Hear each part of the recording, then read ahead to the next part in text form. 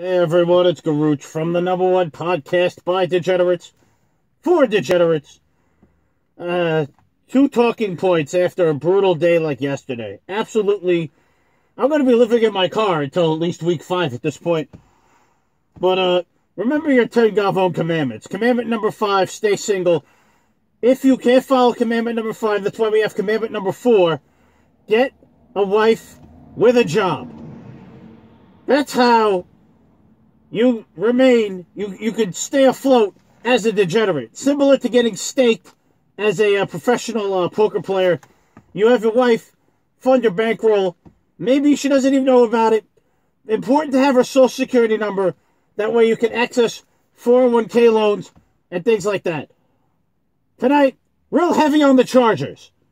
And we're going to get out of the car with the Chargers. Until next week, stay black. Go fuck yourself.